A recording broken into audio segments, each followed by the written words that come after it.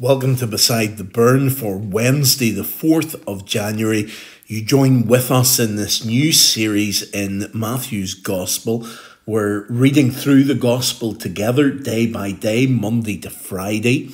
And we're finding out that the overall theme of this Gospel is Jesus the King and Jesus entering into his kingdom. Each day we're reading a passage slightly less than a chapter from the Gospel, and that means that we should be able to work our way through the whole of the Gospel before we start our new series at Lent. Today we come to Matthew 2 and we're reading from verse 13 down to the end of the chapter. This involves Mary, Joseph and Jesus escaping to Egypt whenever Herod tries to kill them, and then their return to Nazareth again. And we're thinking about Jesus being the king, and here King Herod feels threatened because Jesus has arrived, and so he's doing all that he can to try and destroy this family. So let's read together and then let's think about what shines out from this passage. And do remember once again that I'm not dealing with all of the passage. I'm not going into it in great detail. I just want to share that light bulb moment, that thing from the passage that shines out to me. I'd encourage you to think about it as well as I read through here. Maybe something shines out to you. Make a note of that. Go back, have a think about it, meditate upon it, and see what God is saying to you. But let's hear Matthew 2, verse 13. When they had gone, an angel of the Lord appeared to Joseph in a dream. "Get up," he said, "take the child and his mother and escape to Egypt. Stay there until I tell you, for Herod is going to search for the child to kill him." So he got up, took the child and his mother during the night, and left for Egypt, where he stayed until the death of Herod. And so was fulfilled what the Lord had said through the prophet, "Out of Egypt I called my son." When Herod realized that he had been outwitted by the Magi, he was furious, and he gave orders to kill all the boys in Bethlehem and its vicinity who were 2 years old and under, in accordance with the time he had learned from the Magi. Then what was said through the prophet Jeremiah was fulfilled. "A voice is heard in Ramah, weeping and great mourning, Rachel weeping for her children and refusing to be comforted because they are no more." After Herod died, an angel of the Lord appeared in a dream to Joseph in Egypt and said, "Get up, take the child and his mother and go to the land of Israel, for those who were trying to take the child's life are dead." So he got up, took the child and his mother and went to the land of Israel.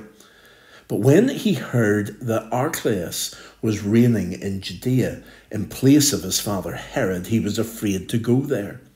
Having been warned in a dream, he withdrew to the district of Galilee, and he went and lived in a town called Nazareth. So was fulfilled what was said through the prophets, that he would be called a Nazarene. Amen. So as we read this passage, sometimes it gets overlooked in the whole nativity story because it's not a pleasant thought that Jesus had to escape for his life.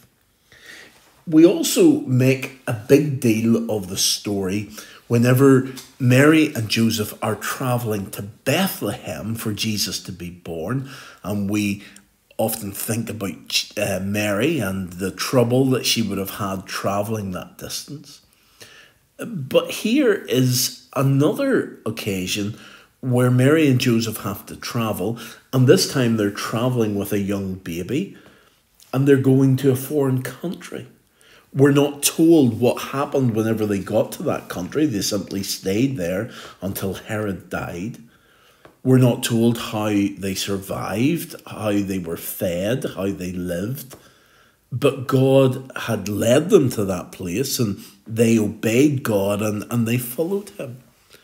And so after the beauty of the Nativity, this idea of Emmanuel, God coming and dwelling with us, we now have what seems like a disaster.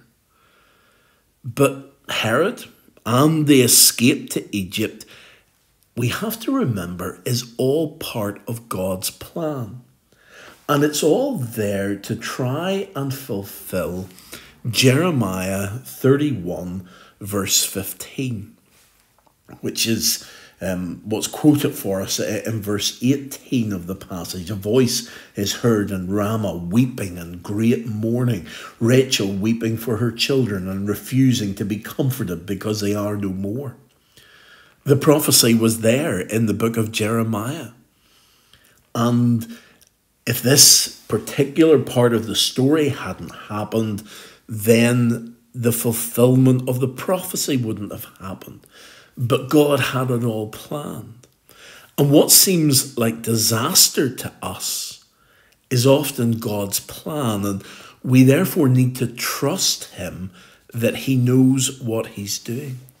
God's plan of salvation cannot be stopped, cannot be waylaid by things going wrong. And therefore, if we want to tell others something about this passage, well, it's a well-known story to be able to share with others whose lives haven't worked out the way that they had expected. To show others that there is hope in the most shocking and terrifying situations in life. To remind others, and indeed, I suppose at times remind ourselves, that when things don't work out, God hasn't abandoned us. He still has a plan, and we can trust in him and rely upon him. It appears at times that God's plan has gone wrong, and we look at the world and we think that perhaps there isn't even a plan because everything seems so chaotic. But that is Satan's plan. He tries to hide God's plan by creating chaos and by creating problems and creating difficulties. But God has it all worked out. He fulfills the promises that he's made in Scripture. He doesn't have to work something out at the last moment because he has a plan that is in place. And even whenever we think that we're far away from God, you think of Mary and Joseph having to go to Egypt, we realize that God is right with us. That's the whole point of the Christmas story. Emmanuel, God with us.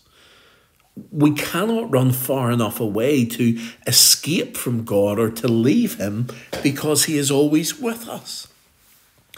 This is a story of Jesus being a refugee.